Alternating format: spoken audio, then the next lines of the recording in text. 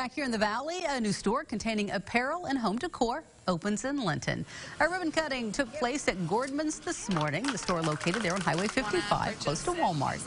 The new store is one of 38 new Gordmans opening this month across the country. The mayor hopes the store will bring more people from other communities to town and help spur economic growth.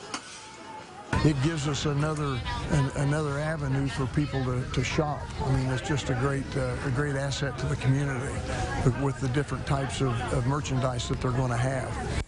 And the company that owns Gordmans will operate in 42 states by the end of the month.